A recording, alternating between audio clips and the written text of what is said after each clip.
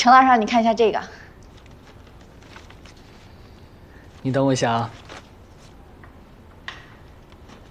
来，这个送给你的。这是礼物吗？我妈送你的。方阿姨。她说上次吃饭挺不好意思的，所以她就……这不合适吧？再说了，上次是我自己不小心，那我要怎么回礼呢？不用回礼，你收着就行了。啊，对了，曼玲姐怎么没来啊？哦，她最近工作比较辛苦，所以我给她放了一个长假，让她休息一段时间。那我先出去了。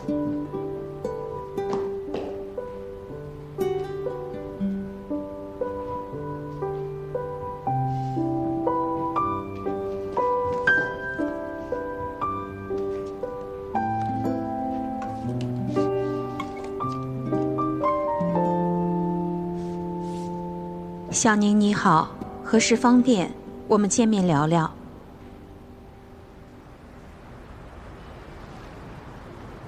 阿姨，不好意思，我来晚了，我找了半天都没有找到这个地方。没关系，这是我跟你叔叔第一次约会的地方。你别说，这些年变化还真大。也是，我们都老了。不啊，您看起来是很年轻。谢谢你啊。小宁，其实第一次见你的时候啊，阿姨就特别喜欢你，你眼神清澈，笑起来特别阳光。阿姨也能看出来你对我们小川是真好，所以呀，你们俩在一起，阿姨举双手赞成。谢谢阿姨。你这个小丫头这么不含蓄啊？老板也这么说我。你很优秀，但是我们小川呢，情况很特殊。我知道。顾川都告诉我了。哦，都知道啦。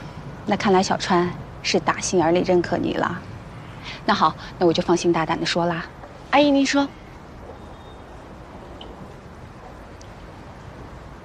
其实，你能看出来，我们的关系不是很亲近。自从他做了心脏手术以后啊，跟我们关系就越来越疏远了。这种疏远对于亲情来说是致命的打击。所以呢，阿姨就特别希望，如果有什么误会，能尽早的解除。因为我们现在岁数越来越大了，来回跑的机会也就越来越少了。阿姨，顾川只是不善于表达，我相信，只要好好沟通，没有什么误会是解不开的。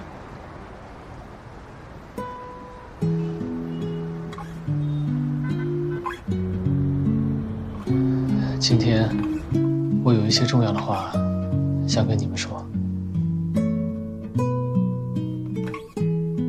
爸妈，之前是我做的不对，我跟你们道歉，对不起。傻孩子，这一家人说什么对不起啊？之前我一直在疏远你们，我以为我表现得讨厌一点，那在我离开的那天，你们就能少难过一些。你胡说，哪有父母会真正讨厌自己的孩子呀？就算你用更过分的方式，你1000次10000次的伤我们，其实妈妈知道，你比我们更难受。小川，自从你心脏手术之后呢，你的性格确实变化非常大，而且曾经一度拒绝我跟你妈妈之间对你的关心，所以老觉得我们跟你之间的这种沟通会变得越来越难。到了后来，连我都已经接受跟你之间这种疏远的关系了。但是小川，你要记住一点，爸爸妈妈从来都没有想过要放弃你。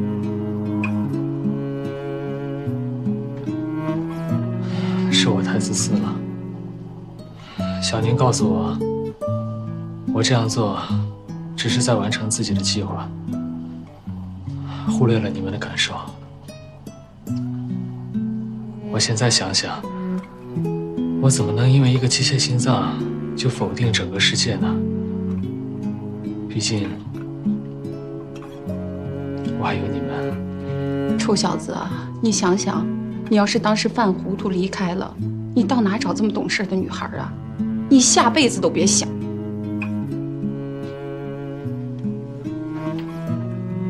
遇见小宁，是我最大的幸运。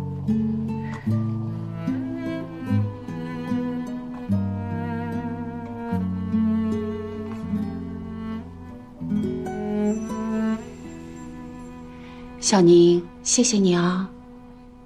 阿姨，我没做什么，就是稀里糊涂的说几句话，您不嫌我话多就好。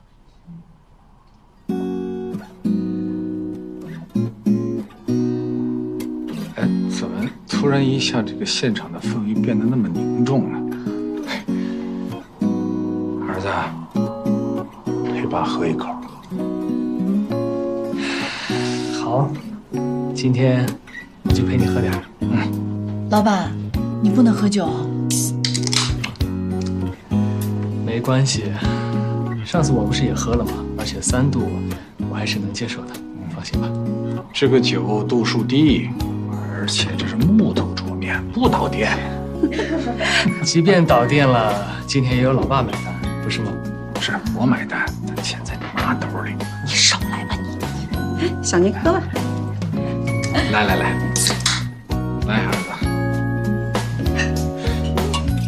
来，小宁。果不其然，他们2人现在真的去了学院，正在给王菲请客。可是属下有一事不太清楚。你说？虽然咱们知道2人回来了。嗨，辛苦了，今天怎么加班这么晚啊？好累啊。先吃饭吧，我都给你溜了3遍了。怎么了？不舒服？可能着凉了吧，头有点疼。等会儿我给你冲个感冒灵。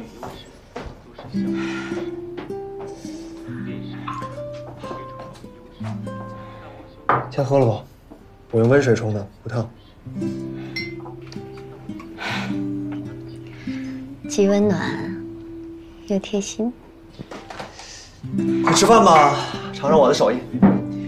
要是不合口味的话，再给你点外卖。